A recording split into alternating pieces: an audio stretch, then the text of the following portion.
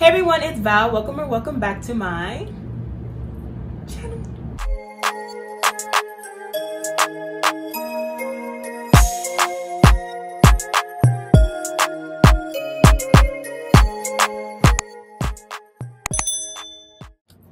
So today we're going to be doing a project that I am so excited to get done. I've been wanting to do this for the past, I don't know, 2 weeks. Today we are doing DIY balloon.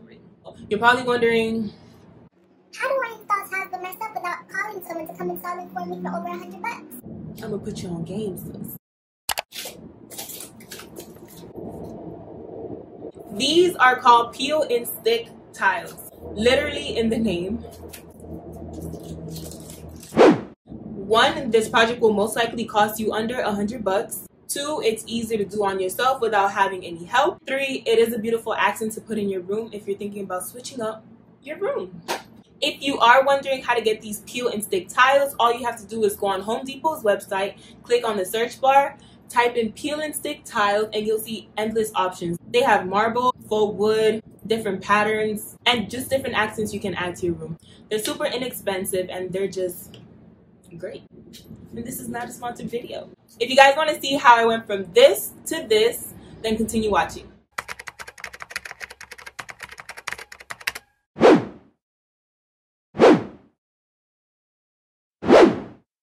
I recommend that you guys place all the tiles on the floor with the paper still on it so you guys can see how it looks in all the corners and spaces in the room before you actually decide to remove the paper and stick it onto the floor. This part is completely optional, but I decided to get a hammer so I can make sure the towel was secure. But another alternative is your hand. I promise it's not that serious.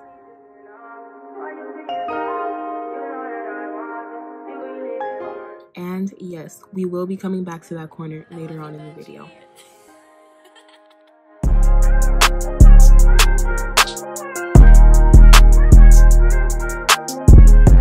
This is the part where you need a box cutter for different corners in your room that the full towel doesn't necessarily fit. So all you have to do is get a ruler. In my case, I used a towel, but I would best recommend using the ruler.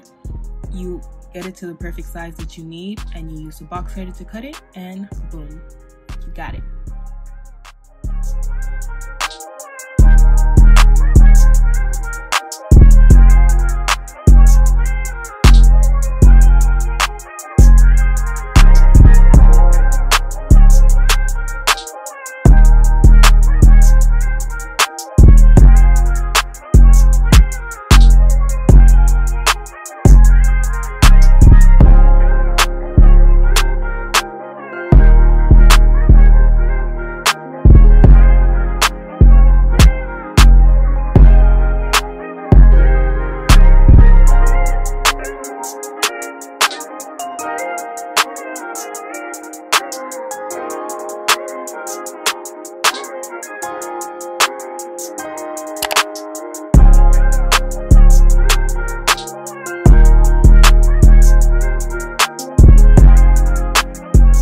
You guys can see the tile was just not fitting into that corner. So I started getting frustrated and I started punching on the tile.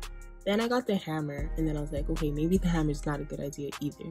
So I came to my senses and I got a box cutter. Moral of the story, you guys, use a box cutter.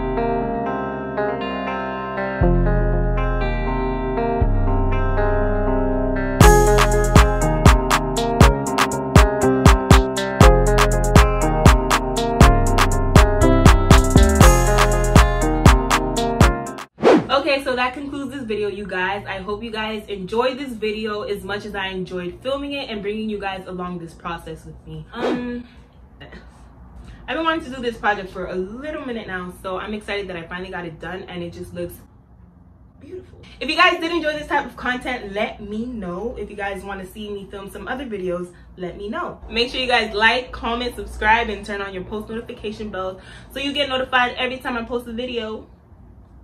Bye.